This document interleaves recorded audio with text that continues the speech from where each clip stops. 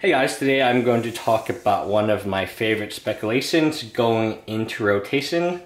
As soon as this video is recorded, it's either rotation or soon to be rotation.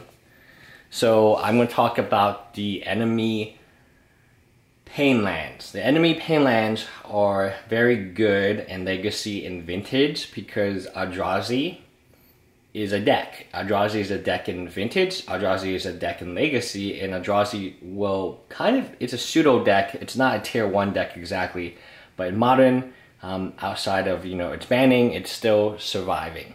So whenever you look at these, there's a reason I haven't really traded these away. I've kept them.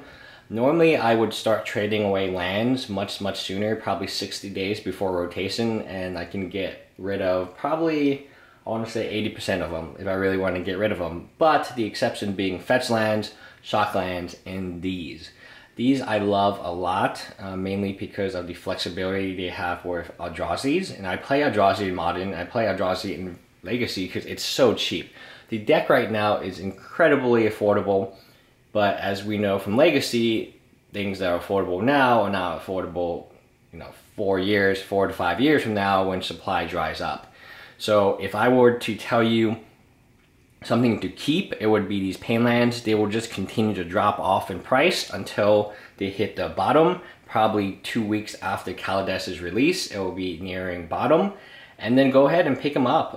There's not really a preference. I guess Caves would be my favorite one of the 5, but when I pick these up, it's really just random what I get. Caves or Reef would probably be my favorite 2. And my preference would be those 2. But for the most part, I'm just going to pick them up in sets. You should be able to get them extremely cheap when players are trying to get rid of them, and you're the only one who will trade for them. But long term, these have tremendously, especially foil versions of them.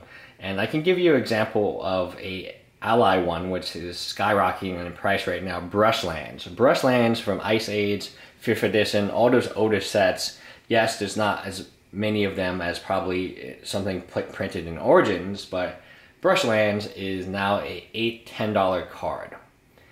I can see these being similar, $5 to $6 cards, which makes them very good given their current price point.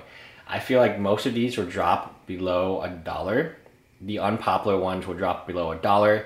But like I said, when you look at these Shocklands, it doesn't matter what color type. So people are always so focused on colors. A lot of times it's random. When Return to Ravnica happened, the #1 Shockland, which was $15, was the Temple Garden. That was the #1 because it was in the best deck in Standard. Steam Vents was $5 to $6 when Temple Garden was $15. Well, Steam Vents is actually the best one to, previously in Modern, it used to be the best Shockland, mainly because of the Twin deck.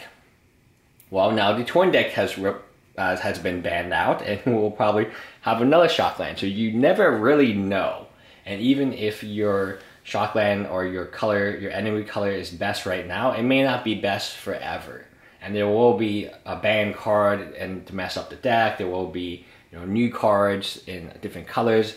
But the Eldrazi, in my opinion, are just very OP, and I love them as a long-term hold, a long-term speculation, and there's never a case where I won't trade for them. The only one that I'm skeptical of is Eldrazi Mimic. The other ones, which I'll get into detail a little later, I really don't have any trouble holding on to them. It reminds me a lot like Thalia. Thalia I've always knew would be a $10 card. It was just a question of when, and when is today. So yeah, this is my speculation. I'm trying to do more, I'm trying to do obvious ones, but also tell you directly I'm going into this. I'm actively looking for this type of card because at the end of the day, it's a Modern playable for $1, $1.50, maybe even less after it rotates out. You don't typically see Modern playables at $1, especially land. Anyway, bye guys.